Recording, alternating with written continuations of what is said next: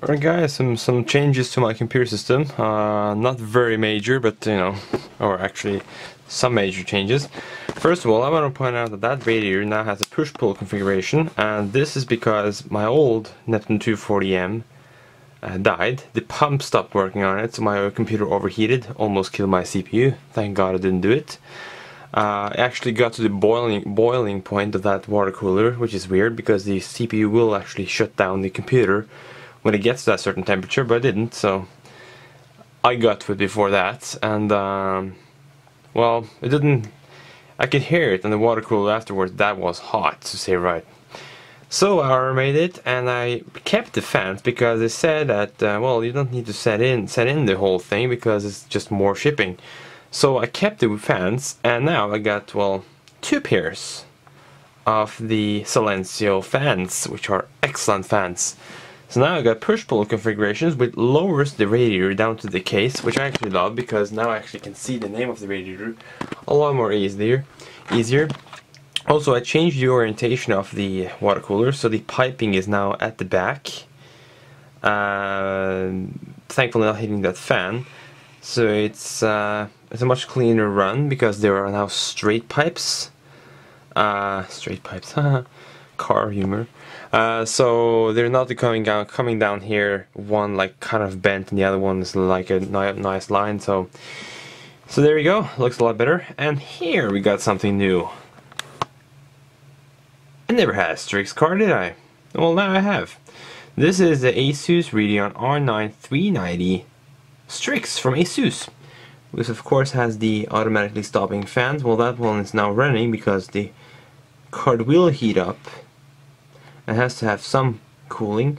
And there's my old R9 290, and yes, it is actually cross-fired.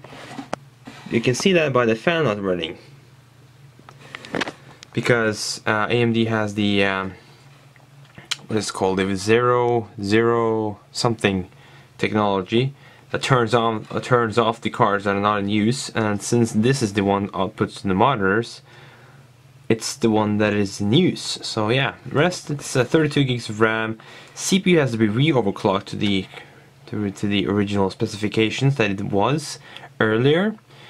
Because when I installed the Intel cooler on here, which is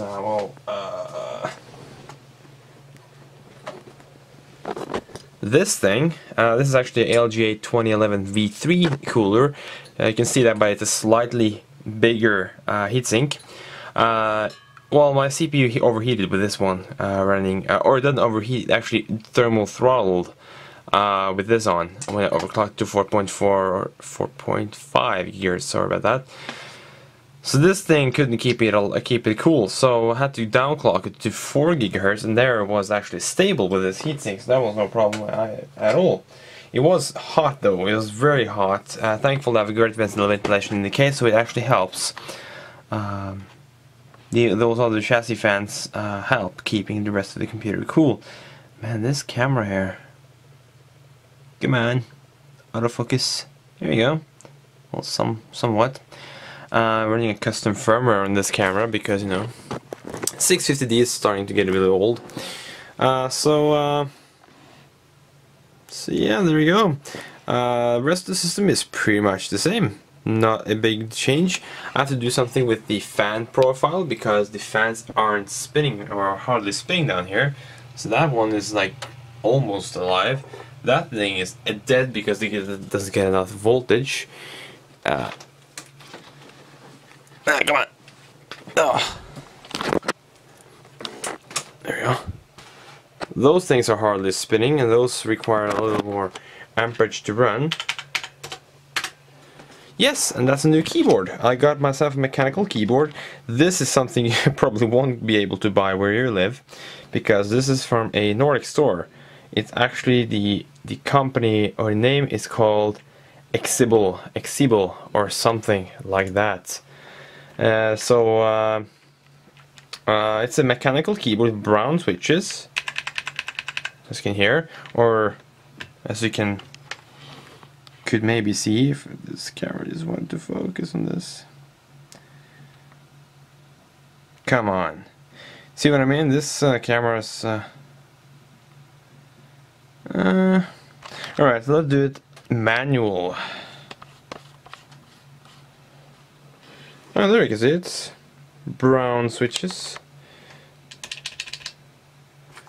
So, how to differentiate these from red switches?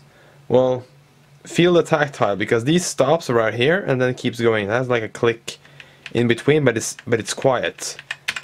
But the red and browns sound almost the same. So it has like some different profiles and stuff. So you can just like do this here, gaming profile like this, and you have this tactile thing that Corsair always loves to use. And of course you have brightness adjustments. So yeah, works fine. And still my trusty G9X, because why not? Still works. But that's pretty much it what my camera can do. So that's a quick update on what my computer system is like at the moment and what has been done to it. I will probably make a new video before we go to the gathering in March, so stay tuned for that, and many videos from the gathering. So yeah, stay tuned. So thanks for watching, and see you guys next time in the next video.